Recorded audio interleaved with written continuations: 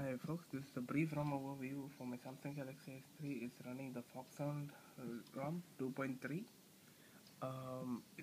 Like you always know, I like the boot up animation. It's really nice. FoxHound. Okay, and just a little bit about this ROM. Version 2.3. It's said to be stable, essential. It's based on the last firmware. It's Android 4.1.2. That's a kind of disappointment. I expected them to launch 4.2.1.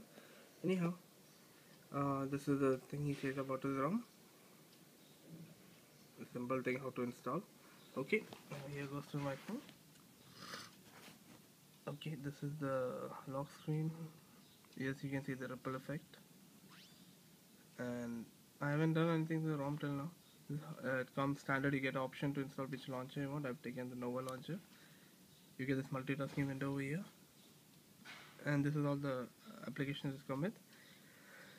A sound mod, Apollo music player, awesome beats, calculator, camera. The icon looks like jelly bean, but it is actually Samsung camera. Chrome comes as standard. You get clock, contacts. There'll be no one because I haven't synced my phone till now. It's a clock. It's completely themed with black. Looks nice.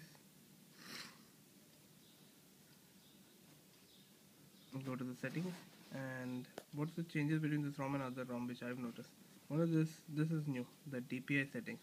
It's kind of new. Don't know what this is. Module management install. I don't know what is it.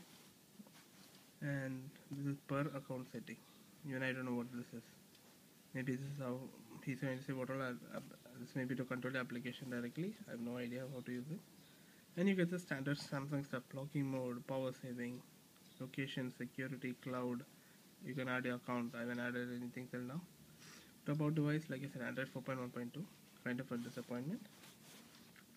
You get the latest CA kernel 3.0.31 and FoxHound Rising 2.3 and the developer snakes.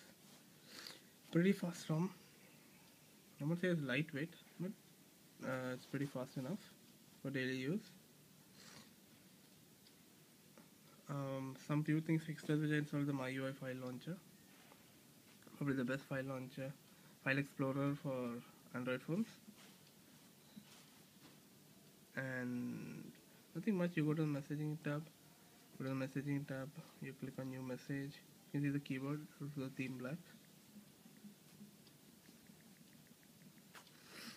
Looking nice. Looking very nice.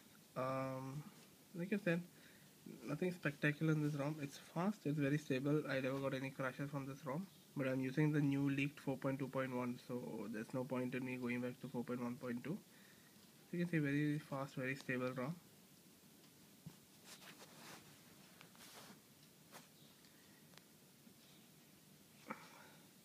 You get all these, so you get only one live wallpaper, that's the bubbles. You can add any widgets to the home screen. It comes standard, like I said, I haven't installed anything else. Sorry for the cough. And that's just about it. FoxHound 2.3. If you like a stable ROM, this is very good. If you want a 4.2.1 ROM, there's a number of ROMs out there now based on Samsung lead, or you can go for CM 10.1 based ROMs, which is Android 4.2. That's just about it. Brief ROM overview of FoxHound Rising 2.3.